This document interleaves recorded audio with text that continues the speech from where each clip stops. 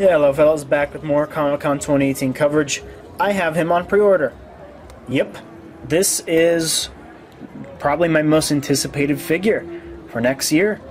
He is perfect. This is exactly what I wanted. I've held out on every version of Deathstroke over the last few years, even 6-inch ones, because they never just did it for me. Not enough armor. But this guy is perfect.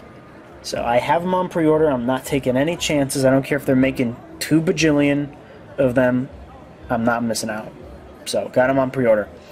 Spoiler alert for Aquaman. He will be getting his original classic suit, which looks kind of silly, but at the same time, not really. The texture they use definitely makes it look a bit more realistic. I like his trident too. But, and I'm pretty sure that's the same head sculpt as the Justice League one, so they're going to need to work that a bit. Definitely going to need to work that a bit. So, yeah, there's his boots. Definitely looking good. Oh, word. Wow. Yeah, I tried to zoom in closer on his face. It looks like him, not going to lie. But, yeah, I think I'll pass on that one, as cool as it is. Got Wonder Woman here. My God, how many damn Wonder Womans are we going to get, right? I'm pretty sure this is one that's already been released. But, yeah, it's the Justice League one. I mean, it's pretty much the same. But, yeah, her face seems a little bit off in that angle.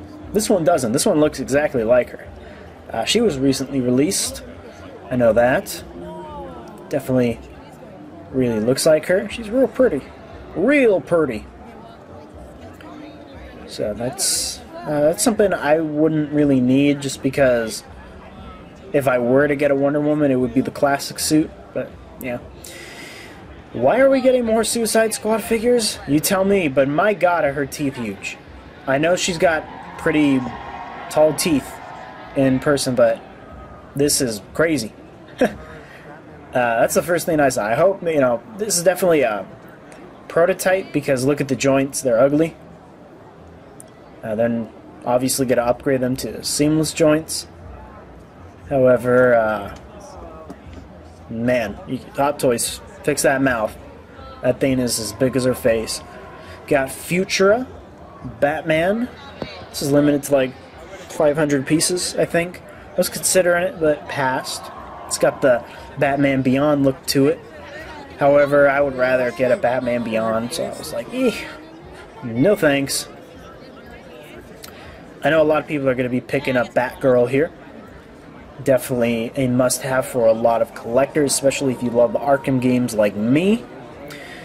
But, I pre-ordered one. I got my Deathstroke on the way, so I think I'll pass on her, though she is really nice looking. I mean, tempting.